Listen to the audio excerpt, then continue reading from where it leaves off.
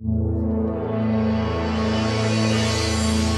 are you guys doing? I want that T-shirt. Good. You can get it. I can help you make. I can make that happen. I love that. That's such a good one. Yeah, you can't go wrong with Rodney. No. Not even a little. I really want to start with thank you for making me laugh. I really appreciate it.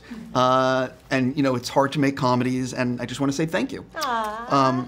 Jumping into why I actually get to talk to you guys today. While watching the movie, I did learn, and I've heard that sometimes people are doing press like this and perhaps they don't like each other. But, you know, brave face, you know, promote the movie. You demonstrated in the film. So I'm curious, who hates who here? Well, I hate Karen, Maria hates Iris, Iris hates me. Yeah. And I like everyone. I can't believe this. no, we all love each other. Yeah.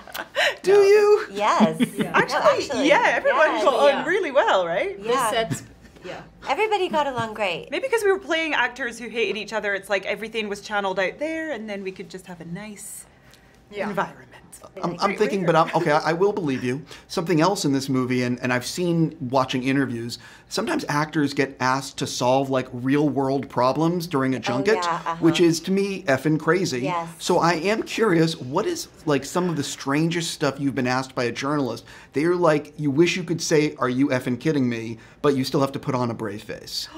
That's a great question. Yeah. I always just change it up. Somebody will ask me some ridiculous question that I shouldn't be answering, and I just give an answer about something completely off, like different from what they're asking me. So I'll answer something about my children, or I don't like answer their question at all. Somebody asked me about cancel culture once, which is a valid question, but I found myself being like, I don't know how to navigate this. Like, am I going to end up being cancelled by the end of my answer? Yes. I don't know. Yes. That's totally valid, by the way. Yeah. You know, you guys. I don't. this is my first time. That's her doing first time anything. doing. Is this the first junket? Yeah, I'm Yes. like, Really? I'm fucking terrified. You're so good at it. Thanks. I can't believe that's your some training. Yeah, they have media training. I have some actor friends, and they have definitely done what's called the media training. Yes, I had to do that, which I've been anticipating really, really bad, like scary questions, and it's been pretty good so far. I haven't freaked out Don't yet. ruin it for her. I know. you're I promise. I don't have anything. I have no fastballs coming. I promise. Okay. Anything that you have been? I don't think so, but that's my first like in-person press junket as well. This is I did not know, and I'm just going to say I'm glad I'm here. So I'm gonna ask something I promise is not hard hitting. This movie has a surprising amount of dancing in it, and I really enjoyed that aspect of it. And I'm just curious for you guys: is it scarier to dance on camera or to have like a 4-page dialogue scene? I think dancing was scarier. Mm-hmm. Yeah, because we're not dancers. But they treated us like we were dancers. Yeah, they really did. They were like really hard on us, especially Iris, and they like it was brutal, wasn't it? Oh yeah, we did more Hours rehearsals and for the hours dancing and than we did hours. for any acting. It was like they needed to make us become dancers. Yeah, and people were injured. Like Pedro had to roll his back in between rehearsing the dance routines. TikTok. Yeah, the TikTok. Yeah, it was hard. Yeah, But it was fun. It Super fun. so fun. And we were in shape. And like it was a fun bonding experience. Yeah. All of the rehearsals. Yeah, it looks really good, but this year is interesting because Peacemaker had their opening credits is a dance number. Love that dance number. It's phenomenal. You guys had some great dancing. The Euphoria finale had some dance. Like it's just been interesting, and I very much have enjoyed it. Maybe we're coming out of the pandemic and we just need to get the dance. groove. Yeah. You know? To move. I'm feeling it right now. Yes.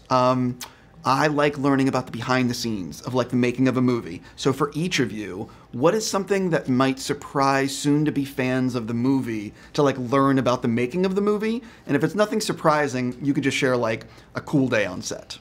I think I thought it was cool that everyone hung out in between scenes, shooting scenes. They stayed in a green room and like talked to each other instead of going off to their trailers and being alone. They all stayed together. I think everyone was so excited to be around other people and excited to talk to other people because we'd been isolating for so long, and I thought that was pretty cool. Like everyone is actually friends. Yeah.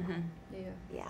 Do you guys want to add anything else? I was just excited to like see people as well. I was very like I would just like sit next to Maria and be like, so who's your first boyfriend? What did you do last night? Did you have a good day? Do you want to hang out? Do you want to get coffee later? We could go. And we actually hang out, which wasn't really allowed at this time. I know, we would like walk around really cold parks and like, like I guess I could have a cocktail because it's legal, and then just sit on the grass. It's like the things that I was just excited to literally do anything because isolation, but obviously we're in a bad situation. We just were stir crazy. You know, it was crazy because we were shooting the bubble in England when UK had the biggest lockdown. Yeah. And people weren't allowed to even go for a walk with more than one person. Yeah. And this is strict. Really strict. Set was the best place to be. Yeah. Especially in England. Yeah. I didn't even think about that's when you were filming it. Yeah. That's so interesting. And also, there's scenes in the movie where everyone's wearing masks and all that stuff. It's I'm sure the COVID safety officer that day was like, "This is how it needs to be every day." Yeah. You know. Yeah. Yeah, it was just weird because it was like on and off camera, so everything was like blurring. You know, it's like, what is even real anymore? Yeah, I know that. I am curious if Netflix actually, and it's possible, if they really make a Cliff Beasts movie after making this film, will you each get residuals? Do you get residuals if it's streaming? No. That's the big argument right now. Yeah, you don't. We should. That's a whole nother. I wasn't going to open that door, but that's a whole nother. We should do it by numbers of streams. Yeah. I've had conversations with people who make movies who actually appreciate the Netflix model because they don't have to go chasing for residuals. Yeah. Because they know what they're going to make and they don't have to fight people. That's a good point. And so like, there's two sides to it, but I do think that if a movie's a huge hit, you should be compensated. Yeah. Yeah, I don't really understand. No. I'm sure Netflix is very happy with me right now. They are over the moon right now. You know what I mean? So for each of you, though, Judd is known, obviously, for making sometimes longer movies that could approach, a longer runtime. I'm curious, did you end up with a lot of deleted scenes? Were you, like, for example, talking to Judd, being like, how are you not using this scene? No. I think the conversation is always, maybe you can lose that scene. Yeah. Or maybe you can lose this other scene. Yeah, I think it's more like we would talk about how there's like if this movie in full could be 16 hours and 5 different movies. Like everything that was happening was like, I think this is what could happen, and then we would do it. But most of the stuff didn't see the light of day. Yeah. There was a whole nother dance number that didn't see the light of day. Oh yeah, there's some because it's a largely improvised movie. There's just like so many much. scenes. Because they would have like the huge dinner table, and then every single person had their own like improvised speech. Yeah. And they just different versions were cut up, and we would see that. See, this is the kind of thing that should be released. Like, lists could be released on TikTok. Like, the dance number is like an extra for the movie. Oh, that's a good idea. You know what Yeah. I want to see that. And that was the dirty one. Which one? That was Outside? my favorite. The one where we're all in the line. Daisy. Because it was very, it was strange. It was really good. It was Wait, funny. which one? Yeah. It was the Daisy song. It was my Was favorite. it out on the ground? Yeah, Yeah, that's right. a good one. Mm-hmm. Yeah, Yeah. it's almost, I mean, you might know someone who could possibly get this released.